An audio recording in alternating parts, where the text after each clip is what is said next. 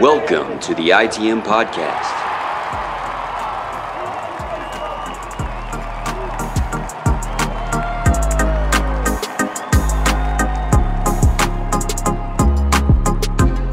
This is episode 212 of the ITM Podcast, the official Boston Red Sox podcast of the CLNS Media Network, brought to you by PrizePicks, the exclusive daily fantasy partner of the CLNS Media Network, and by Game Time, the best place to buy tickets, online sports, concerts, events, the farmers market. I think they got tickets to all sorts of stuff.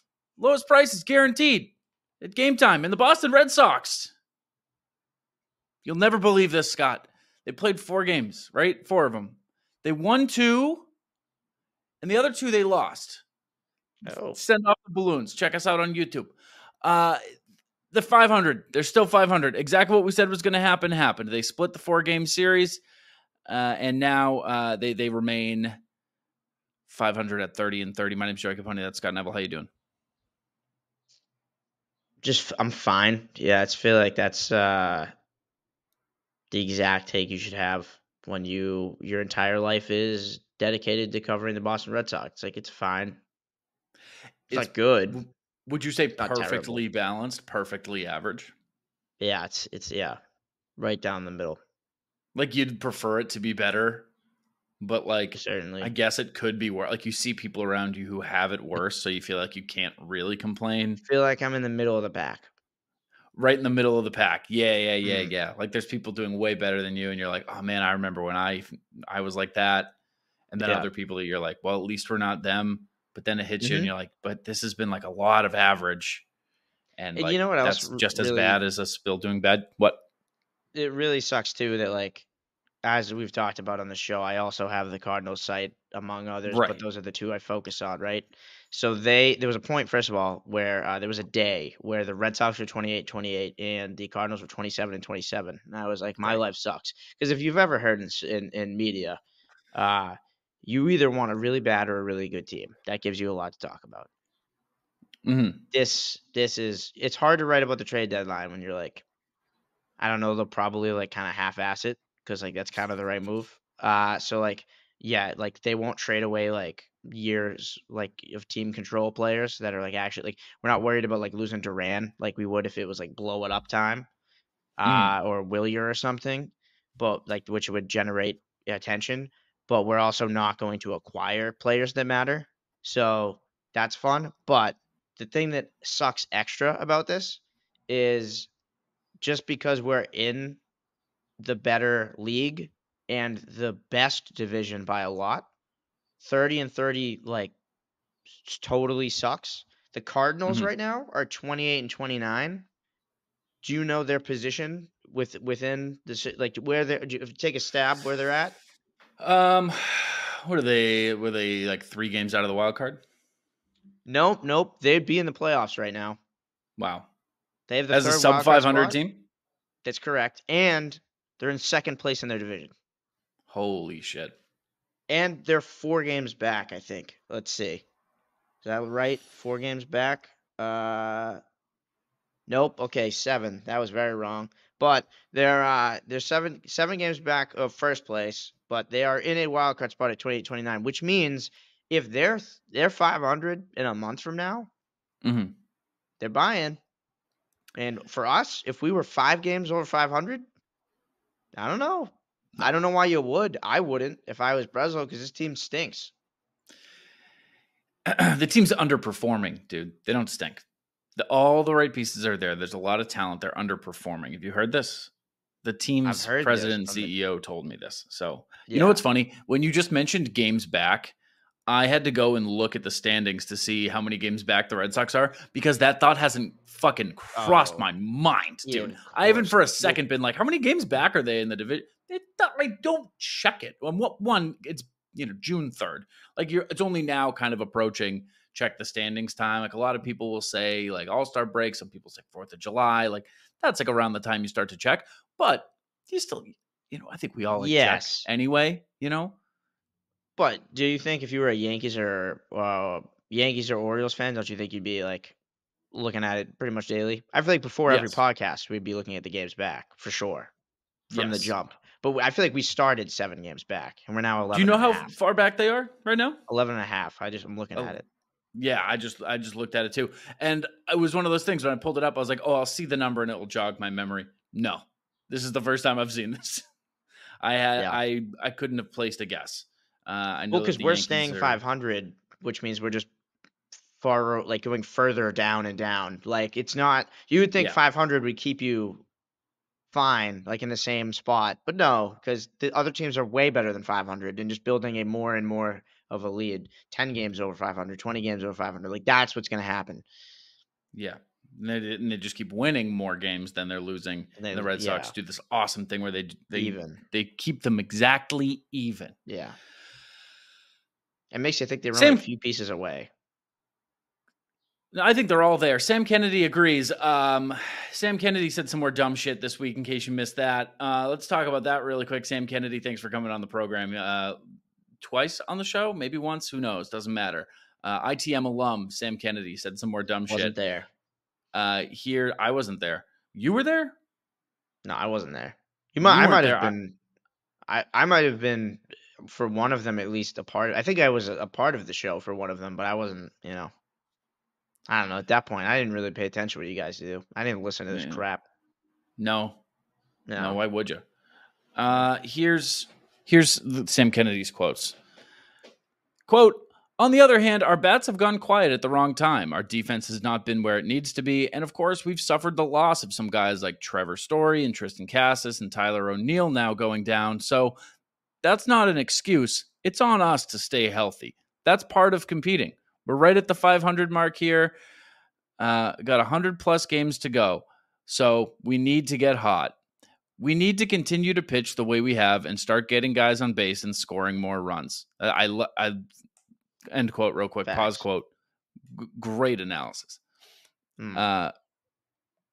Quote, "But I don't think we've overperformed. I think, if anything, we've underperformed, just given the talent and the competitiveness in that clubhouse." End quote. Now, Scott, if I may I? Sure. Thank you.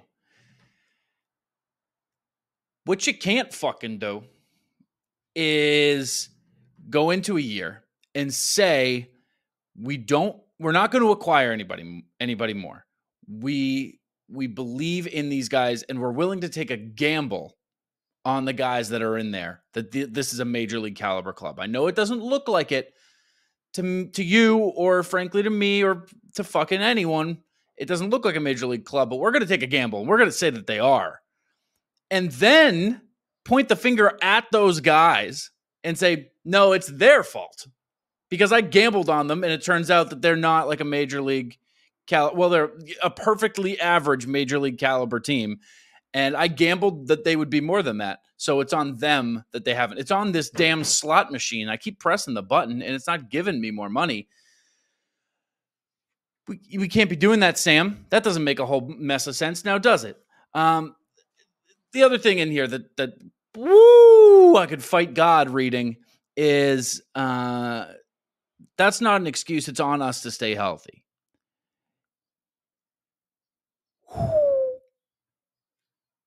I know he's probably just saying shit, and I know how these interviews go, and like you just say words, and then you see them written down, and you go, "Oh man, did I say that?"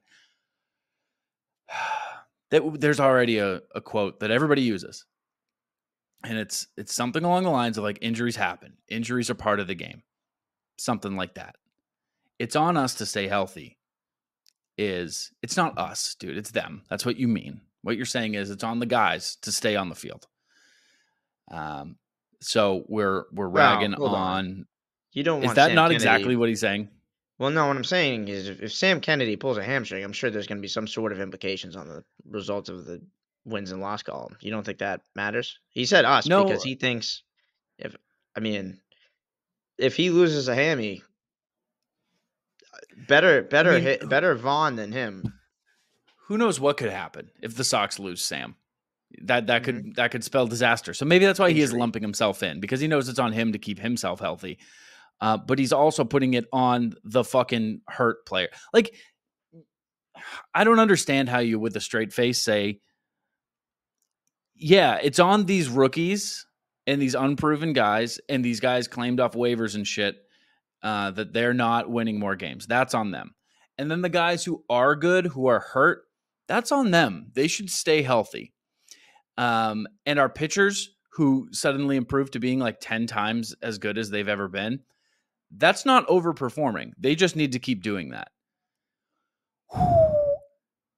That's a whole lot of blame pie that you're not really taking a slice of yourself there, Samuel. That's a whole lot of, well, this guy should do this, and this guy should do that, and that guy should do this. And I think it's important. This is a life lesson, okay? Because you look up to me as like a father figure, right? I mean, age-wise, that makes sense, but yeah, so like a big brother, just in the sense of like there's a massive age gap, yes. Right. And, well, a small age gap, and the fact that like I inspire you. You want to be like me, and like I'm worldly. I've seen the world. I know things, and like you want to learn from me and be like me. So I'll instill this on you. There's a really important thing you got to do sometimes. People call it reading the room, but there's what I think everybody means by that, if you were to break that down a little bit, is it's important to take an assessment of yourself and the people around you. The people who are in the room with you, and say, am I the loudest voice in this room right now? And do these people agree with what I'm saying? Or am I a really loud minority voice right now? And had Sam taken that second, I think he would have found himself in the latter category. No one's saying this, Sam. No one's saying this shit. This is just you, man. Yeah, but it's not like he doesn't, I mean, his job is to read the fan base on a day-to-day basis. Like, he can't be surprised when he says some of the dumbest things ever, and then those outcomes, like, of course, that's going to happen when you know, people are going to get upset when you say some stupid shit like that, and you blame the team, and you don't take any accountability for just building a shitty roster that you knew was going to be shitty, where with a team that had really no upside. Like, this was the best case scenario, you could argue, was this, because yes, there were injuries, but imagine if in the season, or at the beginning of the season, spring training, if we were like, okay, what would make this roster decent? Well, Wilyer Abreu is going to have to be like a premier hitter, like a rookie of the year candidate. And then we're going to need both Houck and Crawford to not only perform in that like legitimate Cy Young conversation, more Tanner now than Cutter, but be legitimate frontline starters, and not just like in terms of ERA, but also put the innings up. Like, we're also going to need them to pitch a lot. And then we're going to have to hit on some random asshole like Cooper Criswell, because we know Whitlock's going to get hurt. And now he's, is what he is. And that's pretty much what it would have taken. And probably like Rafaela is going to have to be as good as advertised defensively, and then somehow lead the team in RBIs despite hitting 200. Like, that's what it took to get to 500. Ref Snyder's going to have to start hitting righties. And all we did those fucking ifs. Yeah. Yeah, what they did all it checked. Work? Grissom. Griss. Yeah. People get pissed off. I get DMs about that. He's the only one that's been like a complete stinker in terms of performance, and he's been hurt 3 times since that trade. 2 of them were in spring training, but still been one carried over of those 2. But yeah, the things that like haven't worked out is like obviously injuries. Yoshida didn't do great, but then you look at the stats again, you're like, okay, he's maybe 10% worse than he was last year before he got hurt. And people just overreacted for no reason. What was the expectation? That every single one of these guys, that David Hamilton was going to be a 330 hitter, that Emmanuel Valdez was going to put up 5 defensive runs saved. I mean, he had an interesting game this series, but what did we miss? What did we miss in our analysis that Breslow and Kennedy and Henry saw that this team was supposed to be 10 games over 500 right now? Yeah, like where else would you have wanted something to, like, what didn't click? Which leg of this parlay didn't cash? I guess if everyone said 100, like there were no IL stints, and all of like Pavetta was been as good as he was, and Cutter and everyone, and like the pitching staff in general is as good as it is right now, and you had Casas and Trevor Story, and Story came back to Colorado All-Star form. You're right. Maybe it would be 5 games over 500, maybe more. Maybe. Asking for a lot. It is.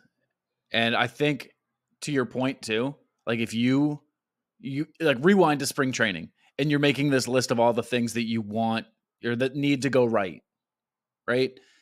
If you also told that, March version of yourself, 60 games in, they're 30-30.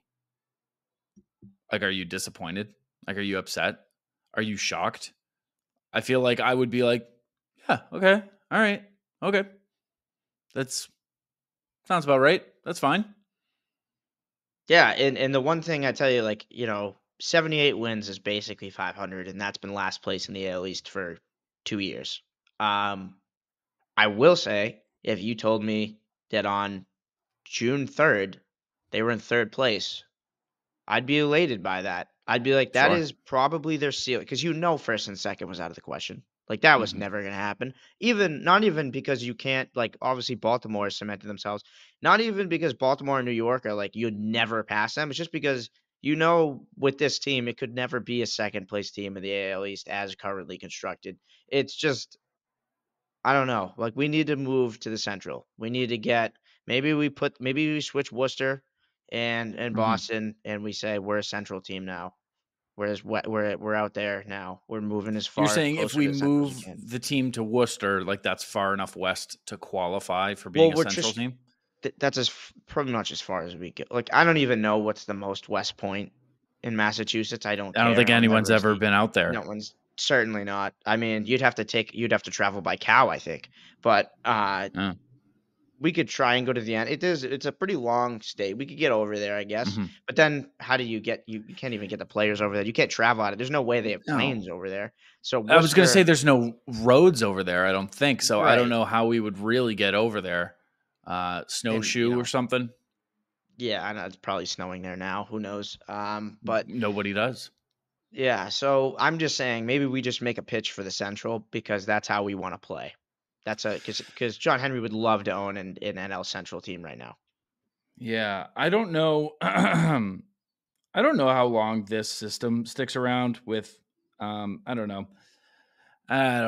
Because getting into the postseason as a Central team feels like a participation trophy. It really does. It feels like just so. Yeah, you guys can get into. You can send one of your teams. Come on, send the Tigers. That'd be cute. Yeah, they can play a couple of games here before they go back home. That's it. That's all it is. With an occasional exception, sure, but yeah, I mean, the East. It's even if it wasn't the O's and the Yankees on top of the division right now, the Jays and the Rays would just put it together, and you know what I mean. It's just somebody would. It wasn't a year where you're saying other than the Orioles. Yes, the Yankees, I mean, you can say, they added Soto and everything, but they also lost Garrett Cole and they were fourth place last year. They were just as bad as us last year. So it wasn't I didn't go into the year being well, you're not going to get past these two teams. You have a chance of beating the Rays and Blues. It was just, there's a lot of talent in this division, and third place is a pretty good standing. Now, 30-30, I would assume last year probably wasn't third place. I guarantee you, 81-81 won't be third place by the end. I still don't think. Maybe if they sell, I don't know. I also don't think at this point, if you're on pace for 500 before the deadline and you sell, you're not going to end 500. So we're not on a 78 win pace probably in realistic world. So I don't know. I don't like living in a realistic world. Yeah, well, because it stinks because we're 500 and it's boring. Yeah. I've been living in 2018 world, actually, to be honest with you. Look at this. I'm wearing. Oh, you're wearing it right now? 2018 shirt right now. I got a 2018 hat. I don't have it on right now. It's in the other room. Went and bought a bunch of 2018 stuff. What hat are we looking at right now? Looks like a skull. This is a guy, his skull, wearing a hat. New Orleans. New Orleans, French Quarter. Yeah, I just got it at like a little tourist shop in the French Quarter in New Orleans. That's what they call it down there. Hey, you want to do, since like the team sucks, and we'll get to bullet points, but I have a dilemma about New Orleans that I have to figure out. You want to just figure that one out real quick? Yeah. Let's figure this out. Yeah. So I have a friend that works for me that lives in Texas, and he's coming back in late June, and it was supposed to be I was like, we can go to the game when Xander returns to Fenway. Now Xander's a dead man.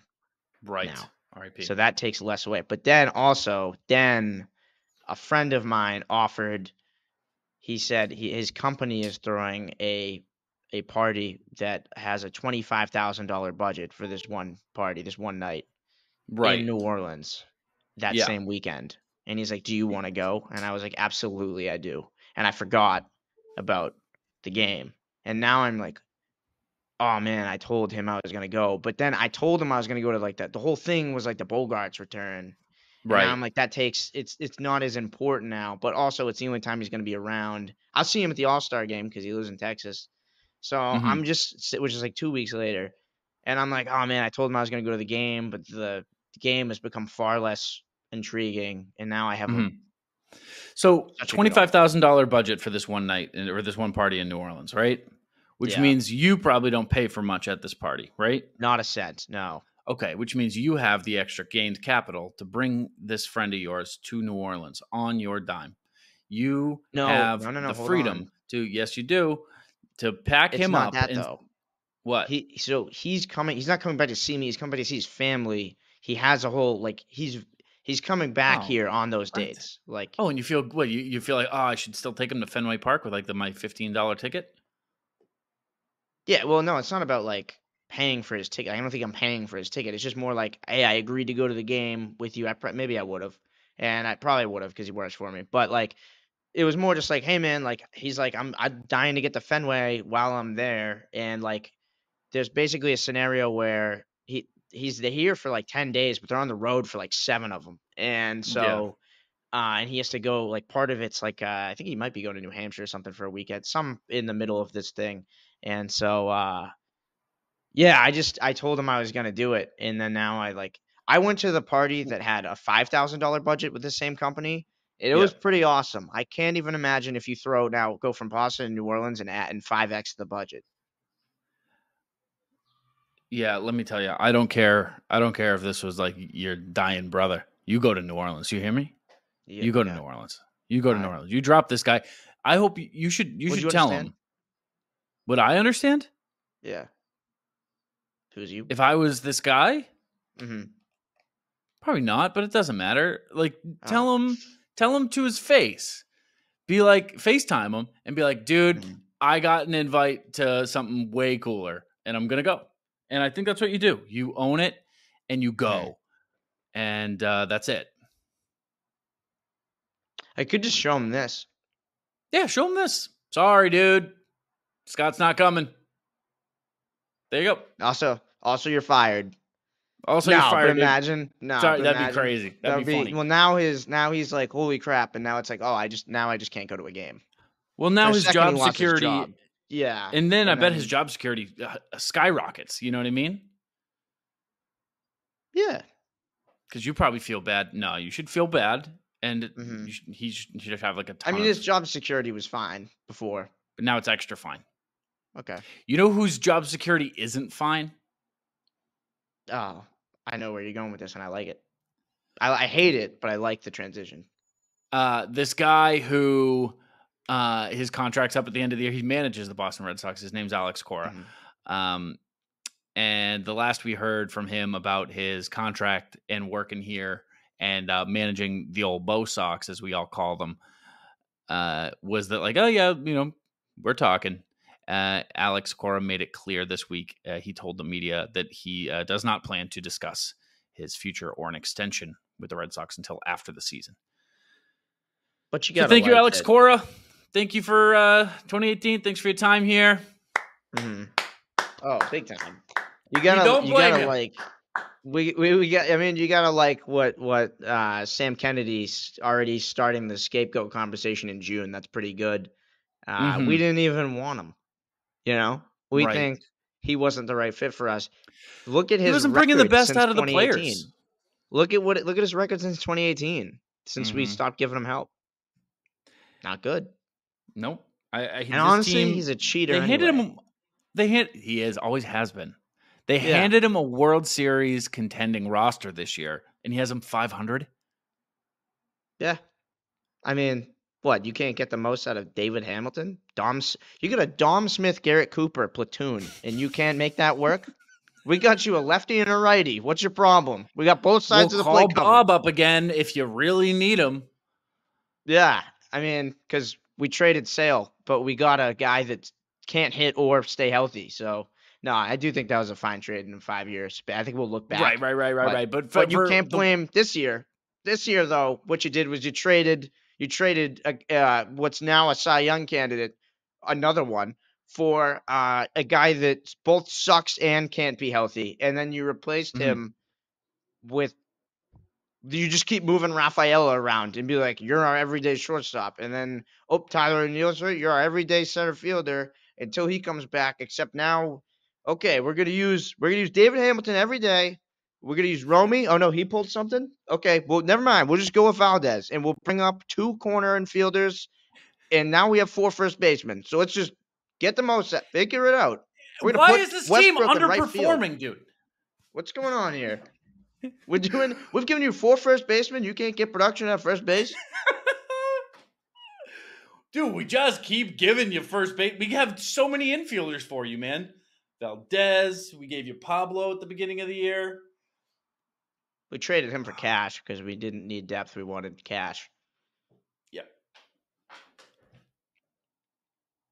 So, of course, so fucking gone. Thanks so much for everything, Alex. I'll be kind of mad at him for sucking. Right, his fault. Are we scapegoating him too? I don't really want to scapegoat him. I feel like the sarcasm here is a little evident. I sense more sarcasm here than with Sam Kennedy. Sure. Did we hear him say it? Who? I know we saw the transcription, but did you hear Sam Kennedy say it? No. Because maybe he was like, oh, well, I mean, he couldn't get anything out of David Hamilton, so maybe if he said it like that, you'd be like, oh, he's saying that the players suck.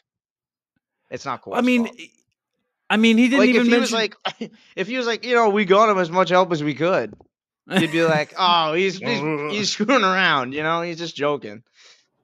Yeah, maybe. Okay, let me find the quote. Maybe. Yeah, try it that way. All right. I don't think we've overperformed. I think, if anything, we've underperformed. Just given the talent in the clubhouse. Is that good? Is that it? I think what the podcast listeners are missing, there was a lot of facial expressions. There was a lot of facial. Let me try it again. Mm-hmm. You run it. We've underperformed just given the talent in that clubhouse. Mm-hmm. Okay. I could do this. I was an actor last week. I made a video last week. Say it again. Say the line again. We've underperformed just given the talent in that clubhouse. Can I ad-lib a little bit on this one, or do I have to say it the way he said it? That's the quote. See, we're trying to give Sam an out here. We're trying to find a tone in which this quote could be okay. For the week, I would do it to be like, oh man, I mean, Hamilton, Dom Smith, Cooper. If anything, we've underperformed. That's how I would do it. But with the actual text, it's making it harder. It's hard, right? It's kind of hard to find a place where you can make an excuse for Sam Kennedy's dumbass comments blaming the players when he sits in that front office and they didn't do Jack Diddley shit all year, all off season, and then that's not true. They were gonna. They got a bunch of players that already were rehabbing Tommy John surgery. So that's a great point, actually. I'm so sorry. They got a whole bunch of guys that can't play ball. For many reasons. For a bunch of reasons. Any way you want to use that phrase. That's how we're going to use it. If you want to play, though, I got a great game for you. And you can get in on the action with our good friends over at Prize Picks. With Prize Picks, you could turn $10 into $1,000 in a single game watching your favorite sports this summer. You can make a Prize Picks lineup in as little as 60 seconds. You just need to pick more or pick less on 2 to 6 player stat projections, and you're locked in. When the finals are over, the hoops action doesn't stop on Prize Picks. Women's basketball is just getting started. With young stars like Caitlin Clark and Angel Reese looking to make names for themselves, alongside greats like Breanna Stewart and A'ja Wilson, you could win up to 100 times your cash watching them ball out. Prize Picks is so easy to use, dude, and I gotta be honest, I've kind of been making bank over there. This week on Prize Picks, I'm selecting Caitlin Clark for more than 3.5 3-pointers made and Breanna Stewart for more than 23 points. So download the app today and use code CLNS for a first deposit match up to $100. That's code CLNS for a first match deposit up to $100. Pick more, pick less. It's that easy. Prize Picks. Thanks to Prize Picks. So we touched on this a little bit already, but I tweeted about the Sox being 500. And again, because they've done it a whole bunch of times. They were, do I want to run through it all? Do I have it handy? I don't know if I do, but they've been 500 a whole mess of times. And they continue to do it over and over and over again. And the general consensus in the replies to this one tweet, anyway, was like, you know what? I would take an 81 win season. I'd take it. And like you said, the past 2 years, 78 wins. I think we might be reaching the point in this, because this season's been the tipping point. It always has been. Like, even before it happened, it was looked at as like, this is going to be the one where like you either lose fans permanently or you keep them from falling off the ledge. And some fans leapt during the offseason, some during spring training, and like as the year is going on, more people just falling off the ledge. But the people who are sticking around, the people who are clinging on, are saying, I think they're moving the bar, dude. That's what I'm getting at. I think the bar is actually moved. I think that the perennial postseason Sox is just genuinely no longer the bar. I think it is just, I would enjoy them being a truly 500 team. And people pretty earnestly were like, I would take that. Hate to hear it. Yeah, I mean, so I tell you what, Joey, bad for business. Bad for business. Not good. Horrible. I'm thinking I got my business cap on. It's invisible. Put it on. I just don't have a hat here, man. No, you don't seem like a hat guy. No, I can't. I have too good a hair. Yeah. Needs to get cut, though. Yeah, me too. Look at this. This is just nothing. Yeah, you gotta get this is trim. Nothing. Yeah. But shouldn't have shaved my head. I tell you what, not a lot of people in those seats, and not the engagement, And like I said, it's narrative based.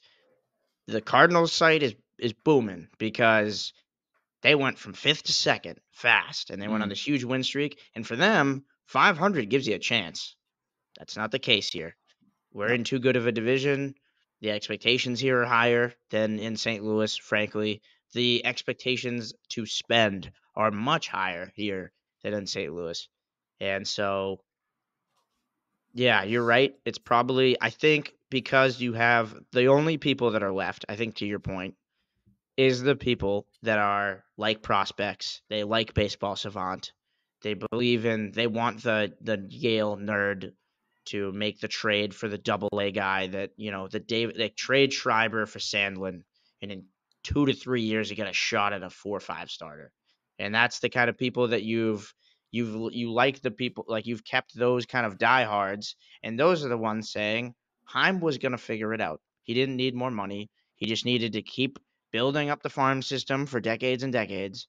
And I think there's a middle ground there, and there's no reason why it's one or the other. I don't know why people take the stance of you either have to spend a lot of money or build up the farm system. You absolutely can do both. But yeah, I think that's why that feels that way. I think it's because the people that are left are the people that are willing to they're just watching anyway. That's just their sport. 100%. 100%. And I think, although this is like the tipping point year, I think next year is it has to end year.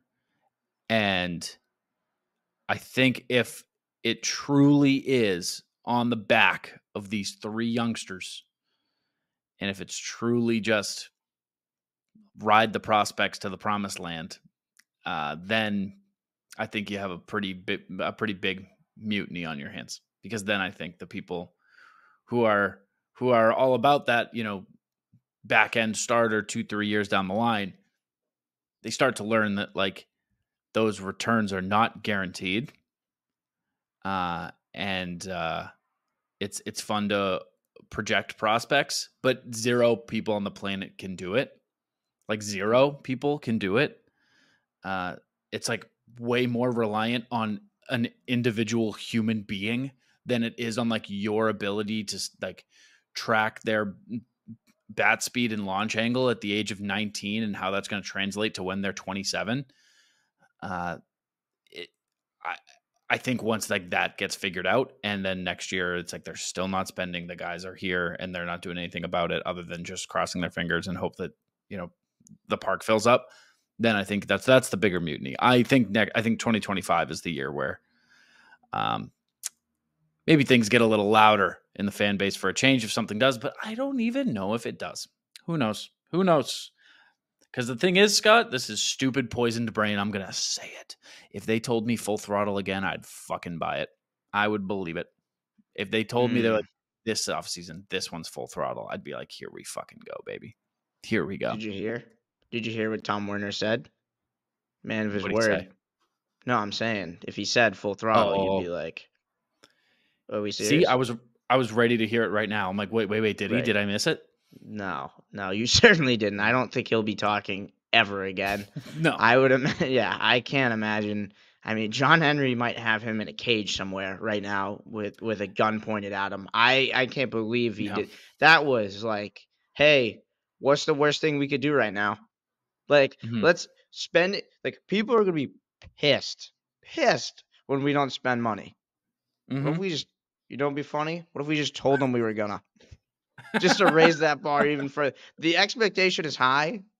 What if we just guaranteed spending and then didn't? And then bump it up. And then when people get upset about it, we just be like, I don't know why you're so upset. I just meant by full throttle, we're gonna scout hard, we're gonna do our due diligence, we're gonna try just as hard as anyone else from a operational perspective. Like we have just as much data as those guys do. We just choosing not to use it. That's the difference. There are a lot of different fuck yous in the world. And I mean, literally like tones in which you can use that poignant little phrase to really hit somebody. Right. But what Tom Werner did earned the biggest one of these fuck yous. He earned a fuck you. It's like what are you talking about? Are you kidding? Like, you want to pull the wool over our eyes like that? Anyway, I'm not sitting here trying to recant, whatever, relive a horrible offseason. But 60 games into the year, 500, everybody's hurt. Manager probably not coming back. Team CEO blaming the players. I think it's all right to be a little pissy right now. Because if you're listening to this and you're expecting us to, like, I don't know, be stoked about a split, I would ask you why you thought that. Why did you think that was going to be the case? Now, this series, let's talk about this series because we're going to break this down pitch by fucking pitch. That's a lie. Jamie Westbrook, we're going to jump to the last game. Jamie Westbrook. Okay. End of the last game. Yep. 9th inning, game 4. Jamie Westbrook makes his major league debut in a moment that is obnoxiously big. Could win a series, could put the team above 500, walk-off potential, tie game, 2 out, 2 on, bottom of the 9th. What silly, right? Like a little silly? Like, is that a little silly? Yeah, say it. I loved it. And here's why. Yeah. Who gives a shit if they win that game, right? Like, yeah. Here's the thing. That's where I'm at. Who cares? But we still talk about Daniel Nava's first pitch, grand slam. Yeah. And it's like, that would have been like, man, that year sucked, but that moment was awesome. I was thinking when he was up, that reminded me of, this was the only moment this year where I thought about when Alex Verdugo hit the walk-off and then just started dropping F-bombs all over the place on Nesson, and we hopped on a live episode on we did like an IG live with, like, I think Jared was even on it, and then we sold shirts about whatever his quote was. That was the first fair. Right. That was the first moment where I was like, if he does it here, that's that level of, like, you'll remember that about this season if you remember anything. Yeah. And at this point, that's all I'm shooting for. As far as win probability, I don't know. I don't even understand, like, who's left. I didn't even, like, I'm surprised they put him in a major league right field. I'm very surprised they put him in the biggest right field in the major leagues for a guy who's in Rafael Devers shape. I know he has versatility, but he's a third first baseman. Like, he's a corner infielder. He's a fifth third baseman. Mind you that in the minors, but mind you, in the minors, Emmanuel Valdez played everywhere. Mm-hmm. That's because they just screw around down there and see what works, see what sticks. Yeah, I don't think Jamie Westbrook expected to be playing right field after. That was honestly almost more asinine than what they did to him with the bases loaded in 2 out or 1 out, whatever it was. It's like Alex Cora saw an opportunity for something that would be pretty cool. And he's like, yeah, you know what? That'd be pretty sick, right? I'm going to do it. He also has 4 first basemen to wield for. It was either him or Dahlbeck. Who would you rather honestly, genuinely have in them? Wasn't Willier due up? Yeah, but I would assume. Oh, do you think that was because I always assumed that was because he fell earlier, which was hilarious, by the way. Such a Red Sox moment. But he did come back after, and I was like, maybe it, like, swell up. I didn't even consider the fact that this was a lefty-righty thing. And you're so right. That's and how in my head, I was like, thought. That's a okay. Yeah, I was still like, pissed. Is he pulling still the funny, front runner for funny. Rookie of the Year? Equally more funny, but wow, that is a commitment to platooning. I mean, that is a Tampa Bay Rays level platoon job. It's insane. But I don't know how to feel about it because I want to respect it and I want to be like, you know what? The wins and losses don't matter. And he just saw an opportunity for a cool moment and said, you know what? Fuck it. Put him out there because it'd be sweet if he did something. And he did a neutral. Yeah, he got on base. He walked. Yeah. Yeah, that was Connor Wong, swinging at pitches. I don't know what he's thinking, but he hit it pretty far. Yeah, but I wouldn't have swung the bat. That's what I meant personally. Yeah, that's that would be my approach every time. Is it because he couldn't throw a strike? Mm-hmm. Yeah, that was why I would probably have taken him. But at the bases were loaded, so like the winning run, he could walk in the winning run. Also, yeah, because I heard Jim Rice defending him by being like, I'm the most dangerous man on the planet with a bat in my hand, and I could kill you. Like, every time Jim Rice and Papelbon get on the postgame show, they just argue about what would happen if they face each other. But then I was just sitting there like, yeah, Jim, you're the greatest player of all time. Everyone thinks that, of course. But statistical probability, if you're great, the pitcher's going to win 70% of the time. Right. So maybe you just hope he makes one mistake. They actually get heated with each other. They have the competitive thing. They had to genuinely, like, Papelbon had to, like, do, like, one of those, like, all right, let's move on. Like, he couldn't. They had to stop. They had to stop. Yeah. Pellerin was like, do you guys want to, okay, we can move on from this. Like, okay, I just asked you, like, what do you guys think about this move? And like, well, I would have done this. I would have done that. Yeah, it went from, would you have taken that pitch? And Jim Rice took it as like, I'm the baddest around. So yes, I would have swung 2 bats in that situation is what I would have done. And guess what, Pap? It would have been off you because you suck. And then, like, I don't know why they feel the need to do that every time. But it always becomes what would have happened if these two face each other.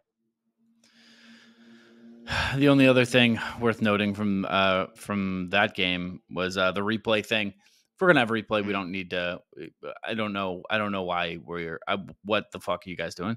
like the clearest safe call of all time. Call stayed out. What they should do, they should just trust the manager who asks for a replay, like based on how quickly they ask. You know what I mean? Mm. Like, because they cut to Cora, and usually the first time they cut to Cora, he's looking over his shoulder, and he'll get the thumbs up from phone guy, and then he'll go, "Yeah, take a peek. Yeah, take a peek." Mm-hmm. And this time they cut over to Cora, and he was already, hands on the ears, already like, "Yeah, no, take a look at that." Mm-hmm. And they should have just been like, "Oh, that was quick. He's probably safe." Instead, they looked at it for about 7 minutes and then decided to still call him out, which, or call him safe when he didn't touch the bag. So that was fun. Do you have anything else game-wise on this series whatsoever? Devers, not Devers. I'm going to keep doing. Oh, Devers did make an incredible play, maybe the best of his career. I was going to say Rafaela, but I always do. They now are they got me in all tied up. Rafaela. Someone's got to handle that. Another one of those Superman catches for Rafaela. I was actually at game 3. Oh, yeah? Yeah. I didn't know that. Yeah, it was, Have a good time? Yeah, I did. Nice. Fred Tim. To be fair, that was a Saturday game. I got texted exactly 12:40 a.m. the previous night. It was like, "Do you want to go to the game tomorrow?" And he has season tickets, so he was like, "I got 1 ticket." So I was like, "Yeah, I guess." Nice. That's cool. You want to hear something messed up? I know you're upset right now, but like, no, I'm not. First of go all, ahead. It's just okay. Well, first of all, we couldn't. Like there was no room for you. Like we would have had to not. Oh, was it sold out? No, oh no, not even a little bit. But I'm saying you could have gotten the building, but you couldn't have got like to sit with us. Did you sit for the game? You sat in your seats and watched the game? Did you really? Yeah, we take. No, I'm saying he had tickets. Like I didn't just do what we do. I didn't have credentials. Right. But you sat in a seat and watched the game? I just never do that. I know you don't, because I can't do the way our process goes. Well, you're telling me you wouldn't do it if you weren't credentialed. No, if I got tickets somewhere, no, I would probably like stand in the Truly deck, and then I'd walk over to the standing room on the first base side, then I'd walk over to the standing room on the third base side, and then that's interesting. Yeah. I can't. What am I gonna do? Sit still? I can't do it. Yep. And I'm so fucking huge, dude. I'm so jacked. Like I can't fit in those fucking seats. I'm so big. That's not even close to true. That's like it's tough. It's the part of being 6'6" that sucks so much, you know. You want to hear that? Okay, so that's all wrong. You want to hear something that was really disappointing for me? Really, just yes. We're gonna bring this up. I'm sure. Sure. So I have 2 people that I'm bringing along with us to the Savannah Bananas game that were just, so excited to go, and really grateful. I thought, seemingly through text and such, and in person, but that we were able to get them in because of the whole, media thing. And she had 4 really, really good tickets Sunday, like really good, like behind home plate, but like in the pavilion area where you get like a waiter, like in that, like the Aura Club. Yes. And 2 people dropped out the day before, and she invited Mott's and another kid in our group. And I said, "Wow, holy shit, are you not going to the Savannah Bananas? I mean, oh my God, are you not going? No shot now, right?" Yeah, so I don't know what to do with that, but I let her know. Good. Yeah. Yeah, we'll find somebody. Let us know. That's really my only credential for the Bananas game. That was really my only. I was like, "Do you have any thoughts on these games?" And you're like, "I went to one, and the Savannah Bananas are coming up." What, did you have anything better that was more game specific? Oh, no, Pavetta 8 in a row is cool for Pavetta. Still lost, but that was cool. Yep. Almost got no hit. That was cool. That was less cool. Yep. There's a whole bunch of like really close pitching records that are going to come about that are like, man, first Sox pitcher since Clemens to do this. First Sox pitcher since Pedro to do that. Sox lose 5-4. It's like the exact opposite of the tungsten Armo Doyle. So you're making a face. Are you not familiar with tungsten Armo Doyle? That's not the Ohtani thing, is it? That is the Ohtani thing, yeah. Okay. Like the Ohtani and Trout both homer. Well, you said it was the opposite, but it's the same. Yeah, because I'm saying it's the pitching side. Because like that was always like. Okay. I just thought because it would end up being they do something awesome, lose. So I thought it was the same. Yeah, so I guess it's similar to it's the same thing as the tungsten Armo Doyle thing. Yeah. Okay, that's the only part that confused me. You made me think I didn't know what it was because you confused me with that. But so those are my thoughts on the series. That's really my only takeaway. Well, if you want to go to the Savannah Bananas, or if you want to go to Fenway, you can. They sell tickets, and the best place to go buy those tickets is on the Game Time app. The NBA Finals are here, and you guys know I'm a huge hoop head. Game Time makes getting NBA Finals tickets even faster and easier. Prices on the Game Time app actually go down the closer it gets to tip-off. With killer last-minute deals, all-in prices, views from your seat, and their lowest price guarantee, Game Time takes the guesswork out of buying NBA tickets. You guys already know my favorite part, and it's seeing the view from your seat. What a feature. You want to know what your view is going to look like? Boom, Game Time's got you. Game Time also offers all-in pricing to avoid any surprise fees, and with their lowest price guarantee, Game Time will credit 110% of the difference. Take the guesswork out of buying NBA Finals tickets with Game Time. Download the Game Time app, create an account, and use the code CLNS for $20 off your first purchase. Terms apply. Again, create an account and redeem code CLNS for $20 off your first purchase. Download Game Time today.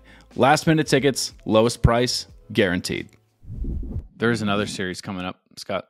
It's a 2-gamer against the Braves. I know you love that. You care about the history of the Atlanta Braves formerly being the Boston Braves. Talk a little bit about how much that means to you, your family, and all those long texts that you sent me about it. Yeah, I just think that there's nothing more important than the early 1900s aspect of the Boston Red Sox. And as much as others will say, well, every team plays everybody now, so why can't we just do it normal? Because the whole thing was to make sure that the Braves played the Red Sox. Mm-hmm. I, as well as the MLB, respectfully say, fuck that. Let's just break it up into 2 games. Let's throw in some off days. Let's make a lot of travel out of this. Let's make this odd. Let's make it a 2-gamer for no reason, even though in 2-gamers, by the way, we're still doing that. We play the Braves twice a year, but every other, because really it's just a 4-game series, but we like to do this fun thing where we break it up. So yeah, I mean, doesn't that sound cool? I think everybody loves it. Everybody loves it. And I think you said it best. Let's make this odd. And do I love an extra off day every now and again? I guess. Came in handy for us today, specifically me. It did. Enjoy this late episode. That was your series preview. So thanks so much for listening, everybody. We appreciate you coming along. No, wait, hold on. What? Hold on. First of all, hinge match, fun facts. No. First of all, I just want to say that we haven't done a series MVP in 3 series, and that's because you have to win one.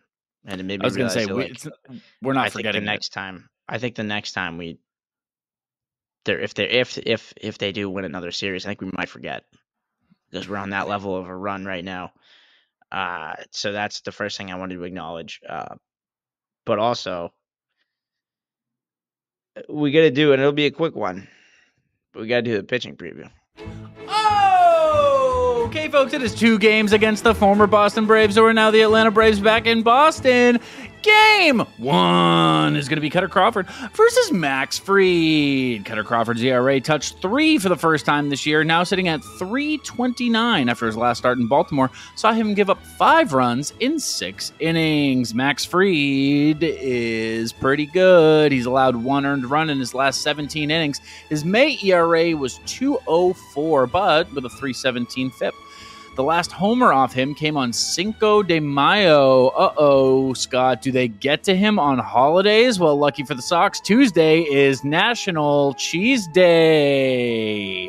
And you'd cheddar believe the Sox are going to have a monster game against him, or my name isn't Joe Mascarpone. Game 2. It's going to be Nick Pivetta versus Spencer Schwellenbach. Nick Pivetta is Canadian. He's also struggling. 5 starts in May for a 5.55 ERA. You get that 5 starts in May, the 5th month, for a 5.55 ERA. Angel numbers, Scott, they're everywhere. They're all around us, which is funny because Pivetta is Italian for angel. No, it's not, but you believed it for a second there probably, so that was probably cool. It's Italian for flute player. Spencer Schwellenbach is the Braves' number 3 prospect who just got called up. He made his debut against the Nats, going 5 innings and allowing 3. Very nice of the Braves to wait for an easy part of their schedule to call him up. Dudes, whatever. And that is going to do it for your very short pitching preview. I think the Red Sox win both of these games because that's what they do, because we're down right now. They split with the Tigers. I think they win both games against the Braves. How about that? Here's a take. That's a take. First of all, I think the Pivetta flute, switch up there was one of my favorite preview aspects so far that we've had. Thank you. I think that was one of my favorites. Less ferry talk than back in the day for sure. I haven't heard a ferry be talked about in quite some time, but that was ferry. Good. Yeah, you used to talk about there was, I think it was the first one that I was really a part of. He talked about how far of a ferry Pivetta was to the Mariners from his hometown in Canada. And, the switch ups to the high schools. You get a couple things in there, but that was a good one. I like that that was new. Yeah. And you like the National Cheese Day stuff? Yeah. It was just a good pitching preview, which is weird because I remember you told me that was an average pitching preview. I feel like you put more effort into that one than normal. Maybe it's just because there's 2 games, so it's a lot easier. Yeah. I think I get caught up in wanting to actually preview these games instead of having fun in the pitching preview, which I don't know why I'm doing that. If we were on a, contender, maybe, but these games don't matter. We're here to have fun, baby. Call me crazy. I think we might split. Yeah? You think I actually am feeling I'm feeling a sweep, but not in the not by the Red Sox. Don't say that. I haven't called for a sweep yet. I'm very much feeling a sweep. To get swept. I think it's like the Sox to either split these or sweep them. I don't think these Sox get swept by the Braves at home.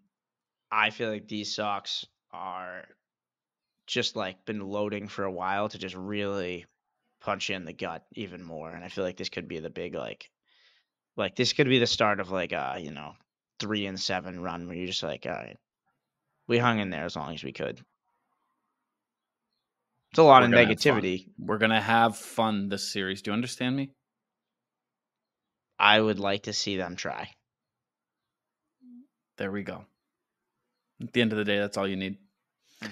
Emptying our brain of thoughts, Joey and Scott. I don't have any. My brain's empty of thoughts. I will say this. I rode a horse this weekend. Oh, that's a closing thought. You go. You got anything to empty your brain of? Am I not wrong? No, you're totally right. That's why I'm handing it over to you for the other half I got one. Emptying a brain of thoughts with Joey and Scott. Scott? I got one. It came from the first game, which was we're just going to make everybody in the Red Sox Hall of Fame an announcer today. And I realized, we talked about Papelbon earlier, doesn't do a ton for me on the pre- and post-game show, but I don't know maybe this is a jump, but I heard him talk in the in-game interview there that was a full inning, and I wrote that Papelbon could be the next Eck. I think he has that. I know he's a closer to closer, but I really do think that if Eck was in the booth, he would say stuff he's not supposed to. I'm sure his vocabulary would be different than the average human. And, just the way some of the things he said in the game, I think he would be very blunt And, he ended it by being like, all right, I'm going to go get a drink. Like, he's just so – that gave me that vibe of like, ooh, you don't know what he's going to say today for the first time in a while. You're not worried about you going off the rails. Papelbon, it's like, oh, man, they lose 4 in a row. He might start swearing. Like, I want that. And I want him to, start – I love having that, like, elite pitcher in the room to break down certain situations and also critique guys that stink. Like, can you imagine Papelbon with like a lefty that throws 88 that we're facing that give up like 6 earned runs? How he would talk about that, like, Eck always did like the soft salad and all this stuff. Can you imagine the way Papelbon would just talk in funny, different, various ways about how bad this player is, and like in his way trying to be like respectful, but it's actually just like unique ways to call a guy shitty. I think I haven't really thought about that, but I think you make a great point. I think you make an absolutely great point. I think everybody talks about, Monaco and who, right? Because that's like the dream booth always starts with Mike Monaco. Of course. And I think we got a new comp. I think we got a new 3-man comp we're talking about here, which is Monaco, Pap, Lou. Because I think any dream booth, I always have to include Lou. That would fix the Red Sox. I tell you what, you give me that trio, fine within 81 games. I don't even care. 81 games is fine. I would rather you put Papelbon in the booth for the rest of the season than they go out and get somebody that is good at baseball. And I mean that. I really mean that, because it's not going to solve – one player isn't going to solve any problems, but the naps per game would go way down with Papelbon in the booth. Oh, yeah. Oh, yeah. Because, like, that was one of the worst things about losing Eck. And it's like, I almost feel like after Eck left, it was, like, very quick that we, I don't want to say forgot about him, but, like, moved on, Like, people don't talk about him regularly right now, which, like, makes sense because he's, like, freshly out the door and, like, there's not a lot of nostalgia yet, for, like, the days of I'm sure, like, the old, like, Jerry and Eck days, like, you go far back and whatever, those there's nostalgia for that, but people don't talk about Eck, and it's almost like it feels like Eck erasure. Is that the word? I don't. Who knows? Doesn't matter. It feels like Eck is being like erased from our history books a little bit, and I like forget sometimes how much fun it was to watch a game with Dennis Eckersley in the booth. Well, it's the thing is, why do you watch at the end of the day? As much as wins and losses, and you get into all the specifics and analytics and whatever, at the end of the day, this is a 3-hour TV show we watch every day. And right now, the hosts of the TV show suck. They stink. One in particular. But right now, mainly the main host, you're watching a product for entertainment. And the only real way the broadcast can bring an element that's positive is by having good announcers. So your general happiness watching the game could improve 10-20% with a much better booth with the same exact roster, because it's not all about it. It's very much heavily based on the performance of the game. But I mean, that, you get, like you said, you're telling me that a Papelbon, Lou, Monaco booth wouldn't make you more excited to get there for first pitch, where right now it's kind of like, I kind of got to take a shower. I can jump in the second. Yeah. It almost feels like if you miss a big moment in the game, like, you get like the MLB app notification that like Devers hit a homer, you're almost like, I missed the fun part. Oh, exactly how I feel. That's exactly right. And the thing about someone like Papelbon or Eckersley, they can fill the worst on-field moments. They can make, a 6-inning, there hasn't been a run scored drought in a 5-game losing streak, where they're so as upset as we are that it becomes entertaining because of who they are. Yeah. And you just want to like commiserate. You want to be like, dude, I feel the same way. I think that's why people listen to this show right now. People hear us getting upset about it and they're like, thank you. I feel justified in feeling the way that I feel. Yeah, right. Well, yes, aside from today, because we've been so positive today. But like, you want to hear that. You want to hear like, I'm not a crazy person. This is not good, right? And there's like Bad I don't time know, for it adds, Joey's it mic to builds cut some out trust. there. It seemed like he between was like in the middle you of like a and really good the take. person that you're watching. And Oh, when here we go. what You cut out for like 15 seconds. Oh, it just builds a level of trust with you and the person that you're watching, the person you're inviting into your living room 162 times a year. Yeah. And it's like I'd rather watch a game with Pap than OB. Not that that's a 1-for-1 trade, but right. You know, I don't know if I want Pap doing play-by-play. I'll say that. I don't think I want that. Let's see how many. That meter would depend massively on how many games back we are under 500. You're 10 games under 500. Give me Pap in the first chair. If we're actually watching a real game that matters, absolutely not. Kind of weird that Dave O'Brien can't just like call in sick to his job. You know what I mean? Like he can't like take a weekend vacation or like, you know, he's feeling under the weather today. Like you just got to go. You got to do it because like, what are they going to do? Who are they going to put in there? Well, like Monaco did do that in that kind of capacity in years past, but this year it really hasn't. It has been the OB show all year. Yeah. Couple of Apple TV games, a Roku game. Yeah. Sunday Night Baseball. Wouldn't mind if OB went on a cruise. Wouldn't hate it. Wouldn't mind it. I heard June's a good time. Take a vacation, bro. You work way too hard. Yeah. You work way too neutral. You're doing too much. Get out of here. Yeah. Take a cruise, why don't you? What's that 100-day cruise? Did you see that? Maybe the 100-day carnival cruise? Don't tell Steve about that. He'll be Mott's. Don't tell him. He'll be on that tomorrow. Big cruise guy? Oh, one of the biggest. He seems like a cruise guy. That seems like an insult. That seems like a really big insult to say to somebody out of context, to be like, you seem like you'd really like a cruise. He's been on maybe 7. Like he's close to double digits. Insane. That's insane. Yeah, that's a lot. Most people go on 2 cruises in their life. His parents are on one actively. And the only reason he's not is because at a certain age they decided you have to pay too. Well, that's bullshit. I'm mad for him. If you go on a cruise, you should bring everybody you know. You should go on a cruise, dude. You should bring everybody you know. Me? Yeah. Wait, are you trying to get me off the show? Are you trying to OB me right now? No, I'm trying to get me onto a cruise. Oh, okay. That is more acceptable. Actually, June 14th, I believe it is, a bunch of my friends from home are going on a cruise, and they've been trying to get me to go. Where are we for going? all year. They are going Boston to Bermuda, I believe. 7 days. I love Bermuda. Do you? I've never been. I'll tell them to send pics. Oh my god! I got a new bathing suit like last week. Really? I haven't even busted it out yet. Yeah. Well, that's crazy. It's too bad you don't have an opportunity like coming up or anything, and you won't have one. June 14th. I can clear my schedule. No, well, it'd be the 14th, like 21st, I think. It's fine. Ish.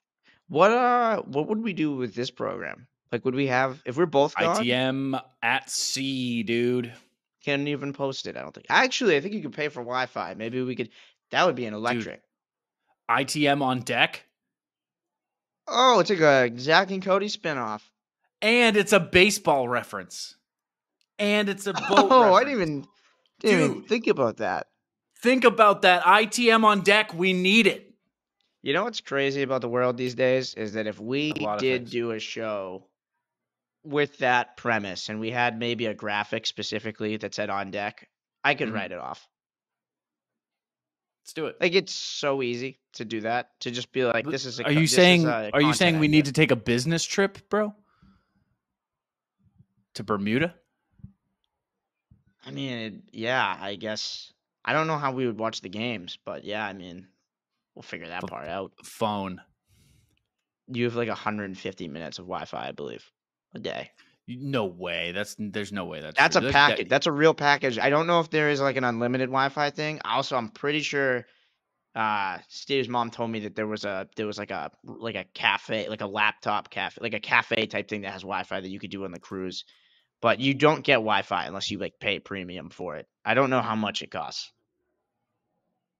But there are like to know about internet use on board a cruise. Let's do this. will never be as fast or reliable as at home. Sure. Of course. It's getting much faster. We wouldn't even need good Wi-Fi, though. We just need to upload. It could take 3 hours. Like, we would be next to each other, so. Oh, Carnival Cruise Wi-Fi is fast enough to support Netflix. Maybe Carnival is who we call. Could it support Nessun 360, though? Royal Caribbean claims Voom is the fastest and best Wi-Fi option on cruise ships today. But, like... So... Yeah, we'd have to figure out a plan there. Do you want to go on a cruise with a bunch of my high school friends? I want to go on a cruise. Okay. All right, let's go. All right, there we go. It's decided. ITM on deck. Coming to you soon. Thank you, Scott. You made it sound like I'm paying for the whole thing. Oh my God, dude. Are you seriously offering that? You can't do that. I didn't. No, I didn't. Thank you, Scott. Let's get a bunch of thank you, Scotts, on Twitter, in the ITM DMs. Maybe we'll do DMs next show. We could use some of those, but a bunch of thank you, Scott DMs would be great. A bunch of thank you, Scotts in the replies. Just very gracious of him to offer to do this for us. Well, what do you mean us? For us. For the sake of the show, you can write it off, dude. It's a fucking business expense. I think people's understanding of write-offs is skewed. Write-off is essentially... sound pretty good a minute ago. A write-off is essentially 30% off discount. But you still have to spend a lot of money to make that. It's not that and you much also have to in the make grand a lot scheme. of money. Think of all the hours of fun that you're paying for with your good friend Joe. We'll see you guys after this Braves series. Two gamer DMs next week. Yeah, let's do DMs next week. Let's do it. I've never done that. I think it'd be interesting. Yeah, we should definitely Everyone do it. We'll open the DMs. But I'm just curious to see how many we would get. Yeah, let's do it. All right, DMs are open. Slide on in there now. We'll post the graphic and ask for some on there. But if you guys are hearing this first, if you guys made it to the end of the episode, you guys fucking... You slide in there first. We'll make sure you guys get in there. You guys take priority. We love you guys. 3 days old takes. Find us on the socials at ITM_pod. You can follow me at Joey Copponi. You can follow him at Scott Neville 46, like Jacoby Ellsbury, like who else? Brad Keller. How could I possibly forget? We will be back after this thrilling two-gamer at Fenway Park against the Atlanta Braves. For Scott Neville, I'm Joey Copponi. Go Sox, kid.